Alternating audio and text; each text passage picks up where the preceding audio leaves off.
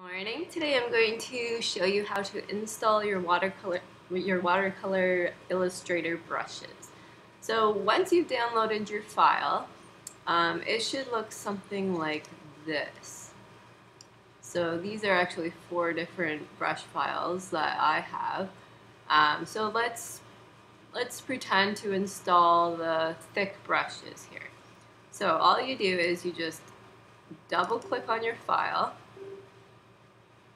It'll just take a minute to open up. And here's my brushes here. This is one of the smaller packs.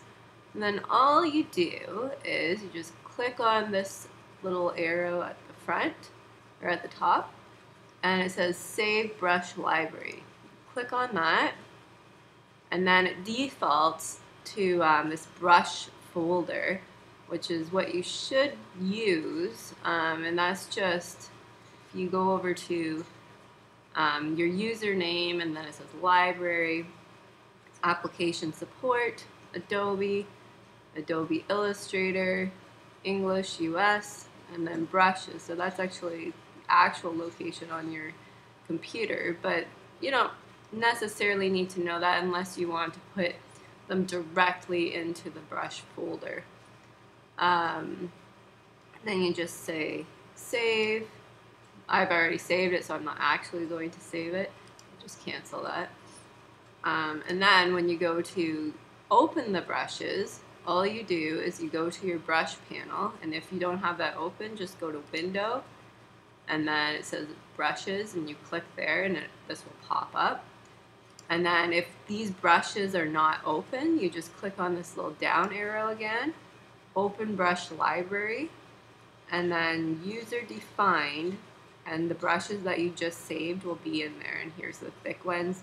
And I've already installed the other ones, so if I click on them, it will just pop up in a new panel. And you see here how it has some of the other ones, the thin ones, the blot ones. As I open more,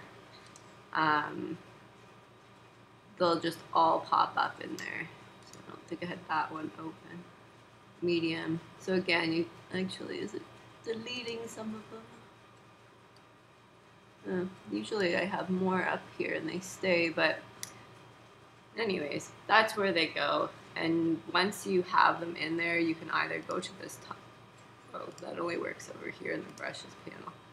So you can either go up here, Open Brush Library, User Defined, or you can use this little icon with the books at the bottom, and it gives you the same thing, User Defined, and then you pick your brushes that you would like to use. Thank you for watching.